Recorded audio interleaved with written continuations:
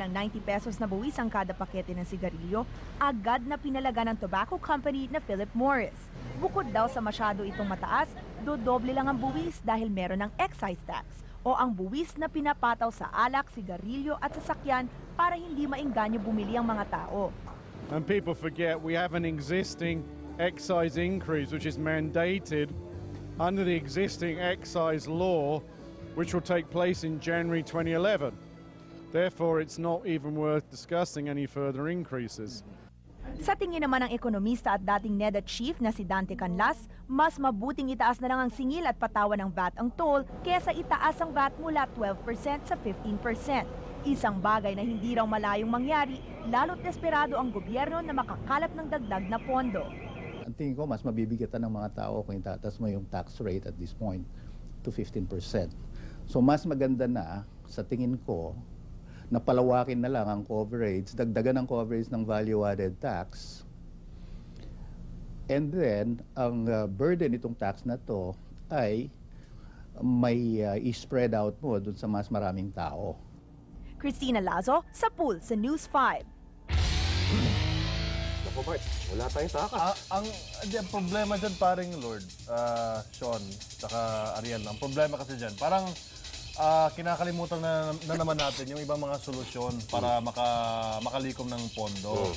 Halimbawa, yung napag-usapan na natin dati, yung bawasan yung pork barrel o tanggalin na yung pork barrel, yung belt tightening sa gobyerno, di ba? At yung pangatlo, yung ayusin na lang yung tax collection. Kasi marami ng mga tax evaders.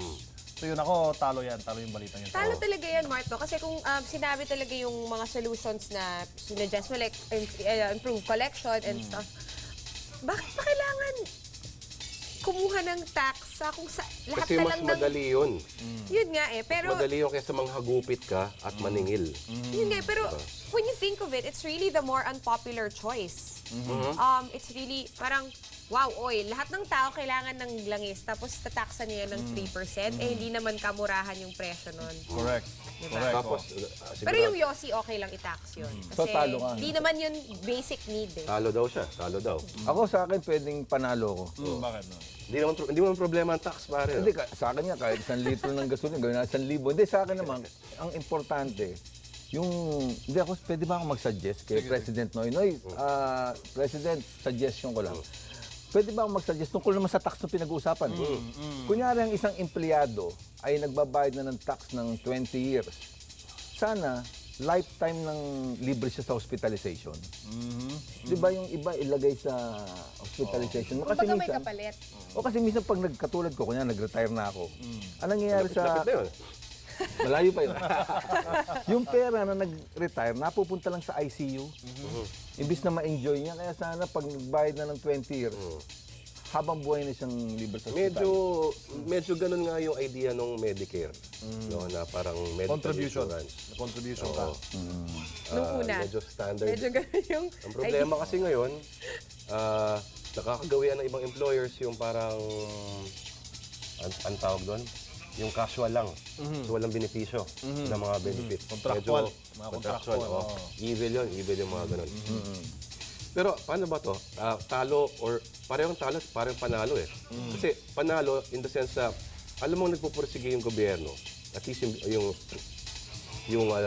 BIR, na talagang mag-source talaga ng maghanap ng pera. Ng pera by hook or by crook. Pero may kasabihan nga tayo na dalawa lang inevitable na na pwersa sa mundo. Death and taxes. In this case, it's more taxes. Talo siya sa ganong paraan, panalo siya sa ganong paraan na talagang nagiging medyo extra creative at extra aggressive ang gobyerno maghanap ng pera. Talo naman kasi nangako ang presidente natin na walang panibagong buwis. Pero it turns out na sunod-sunod ang mga buwis. Pero magagawa mo. Hindi, sa akin, basta ako, panalo ko as long na yung tax napupunta sa maganda. Pwede, gano'n na. Gano'n na kasi. Talo talaga to, no? Kasi I don't know bakit sobrang they were against the increasing the VAT sa toll or applying the VAT sa toll plus the price increase. Actually, parang mas possible pa ngayon kasi at least you don't have to pass.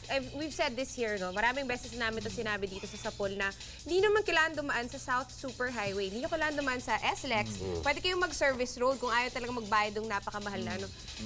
Ngayon, kung tinax nyo yung mga basic necessities, basic goods, kakaproblema talaga tayo dyan. Paano naman yung mga mas mahihirap na talagang paano yun? Tatlo yung magiging problema dyan ng pamahalaan eh.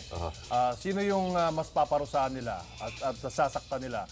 Yung taong bayan, yung mga big time na mga negosyante, na I'm sure maraming connect dyan sa loob ng gobyerno, or yung mga taga-gobyerno, sila mismo, na pag ipinatupad nila itong dalawang klaseng pamamaraan na kumuha nga o makilikom ng pondo, masasaktan sila in both ways. So very unpopular. Very unpopular ito. Pero I think it's more popular kapag hinabol muna nila yung mga kaunting mga tax evaders na big time naman. Yun nga yung magulo dito. Bakit di nila yun magawa? I mean, habulin nyo konti lang o kahit 5 lang dyan, I'm sure sarado na yung budget deficit natin.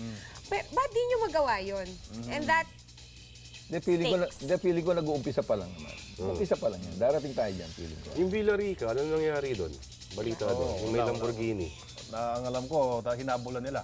Hindi ko alam kung ano nangyari. Kaso sobrang bilis ng sasakyan, hindi nahabol. Sobrang bilis ng Lamborghini. Italian sports car yun eh. or parang will it be kind of like parang just because they're rich, they can get away with it. I mean, which is ang sakit talaga ng bansa natin na parang... But then again, they may be just testing the waters, no? Kaya pinapalabas nila itong mga ganitong panukala para pag-usapan din sa media. And of course, our job is to let the people know ano talaga yung dapat. Diba? So, testing the waters kung ano talaga. Diba, nung una, last week, bibenta sila ng mga government-owned corporation. Yes. Marami ring umangal doon ng pagbibenta ng PAGCOR because PAGCOR is the third largest kumbaga, gusto mo, tingin mo, Mort, parang pinupulsahan lang nila yung parang reaksyon ng tao. Kung ano talaga. Kung ano talaga. Kung saan naalma. Gumagano na. Ayun yung hangin. Sa mga gusto mag-share ng opinion sa issue ito, i-post lang inyong comment sa Journalismo sa Facebook, mag-tweet o mag-text sa 0921-689-9879. Police reports tayo sa pagbabalik ng SAPUL. Ininalang carnapper huli sa Makati. Lalaki na reklamo ng kanyang best friend ng panghampas ng bote. May mas malaki pa palang krimen. Sabi nga sa isang kasabihan, the only two certain things in life are death and taxes. Pero may iba't ibang klase ng proposal ngayon para sa mga bagong taxes. Kaya naman tinanong namin ang mga kapatid nating citizen journalists kung alin nga ba sa mga bagong tax proposals na to ang talo o panalo para sa kanila. Ito ang sinabi ni Medrick Guerrero. Para kay Medrick, panalo ang dagdag na 90 pesos tax sa yosi para tumigil na sa paninigarilyo ang mga kababayan natin. Pero talo naman ang pagbabalik sa tariffs ng langis at ang pagdagdag ng singil sa toll. Para naman kay Erickson Cruz, talo ang lahat ng new tax proposals. Kung sakali daw kasing dagdagan ng tax sa sigarilyo, wala nang bibili dito at maliit na lang ang makukuhang buwis dito ng gobyerno. Ang dapat daw na gawin ay ang mag-focus na lang sa pamahalaan ng pamahalaan sa pagpuksa sa corruption. Kung iipunin daw kasi ang mga kinurakot ng mga government officials, tiyak daw na hindi na kailangan pang mangutang pa para lang magkaroon ng pondo ang bansa. At halos ganyan din ang sinabi ni Frank Electron. Sabi niya, dapat daw ay bawasan na lang ang pangungurakot para naman hindi magdusa ang taong bayan. Iba naman ang sinabi ni Erwin Blanco. Para sa kanya, dapat daw ay ibalik muna ng gobyerno ang tiwala ng tao sa kanila. Pag ginawa raw yan, kahit ano pang tax ang ipataw nila sa taong bayan ay maluwag itong tatanggapin. Dapat din daw ay may leadership by example. Kung ang simpleng mamamayan daw ang magdadala ng burden ng deficit ng bansa, dapat din daw ay magbawas din ng pork barrel ang mga congressmen. And lastly, itong sinabi ni Fabian Santos sa kanyang post. Dapat daw ay patawan ng 1 million peso tariff ang sigarilyo para si Pinoy tumigil na rin sa pagyoyosi. Nako Fabian, kung ganyan ang mangyayari, baka magkagulo pa lalo dahil marami ang addict sa yosi. Anyway, silipin na natin ang mga post na kakapasok lang sa ating wall.